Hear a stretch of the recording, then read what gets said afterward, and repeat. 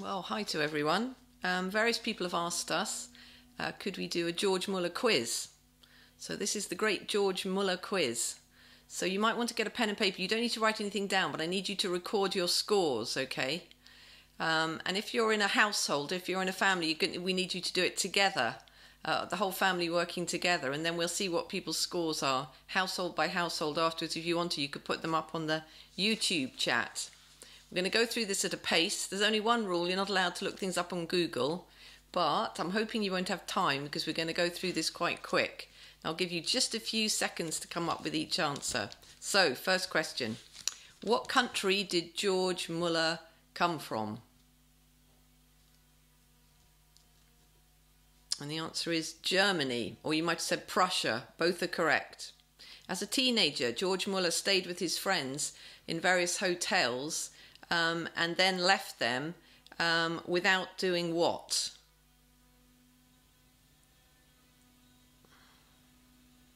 Without paying the bill.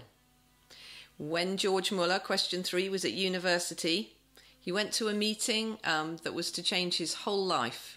What kind of a meeting was it?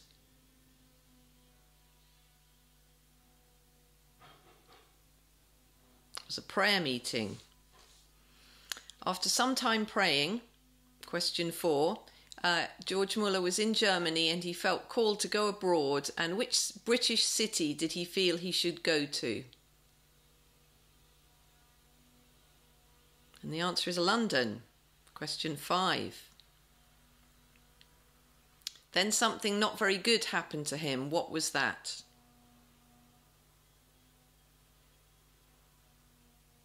He got sick. He went to Teignmouth to recover and he made a great friend there. What was his friend called?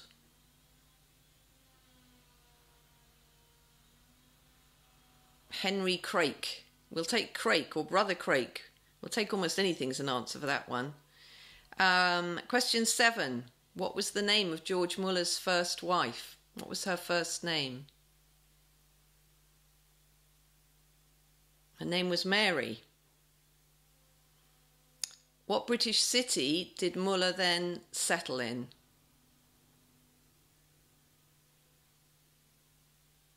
Bristol. He settled in Bristol. What was the name of the chapel that was there in Bristol?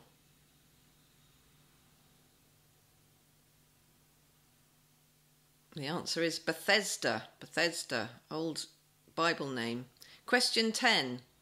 In what street did Muller set up his first orphanage? Wilson Street. And who did he take first, boys or girls?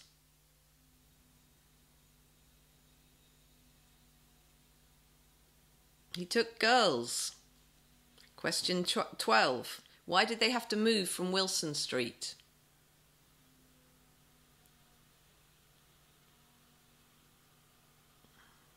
Because the neighbours were complaining.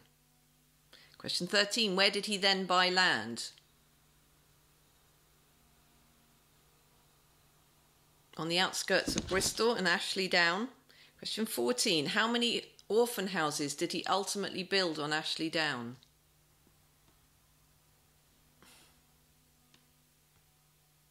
Five. He built 5 orphan houses. Question 15. How did he get money for those orphan houses?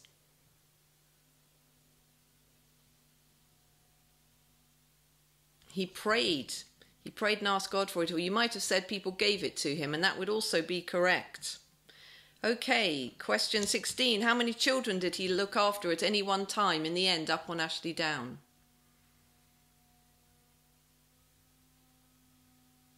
$2,000 is the answer. Question 17. For breakfast one morning, there was no breakfast. What happened next?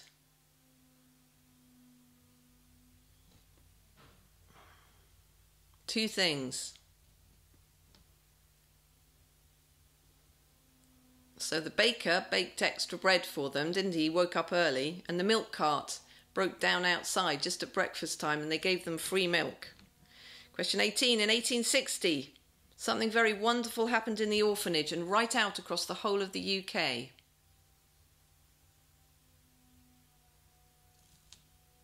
revival came, a great turning back to God.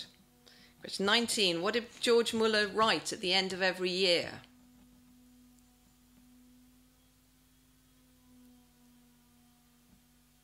He wrote an account of what had happened. He wrote a narrative, or he wrote a journal or a report. Any of those are the right answer. 20. We're nearly there now. He went on a world tour preaching because he'd been invited. How many countries did he go to? Hard one, this. How many countries did he go to?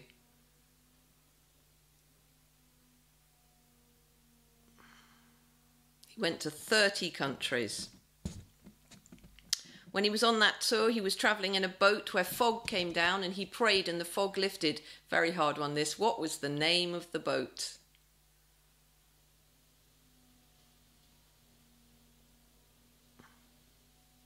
The Sardinia. The Sardinia.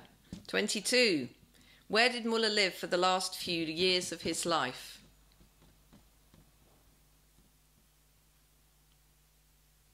He lived in the orphan house number 2, but orphan house will do. Question number 23. How old was George Muller when he died?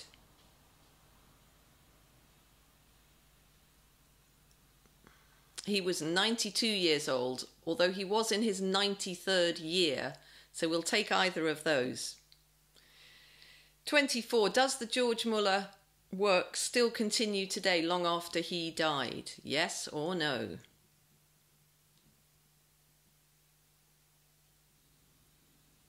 And then the final question, question 25.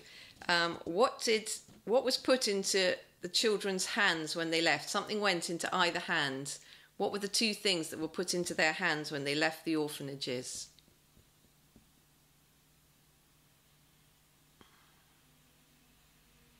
One was a coin and one was a Bible.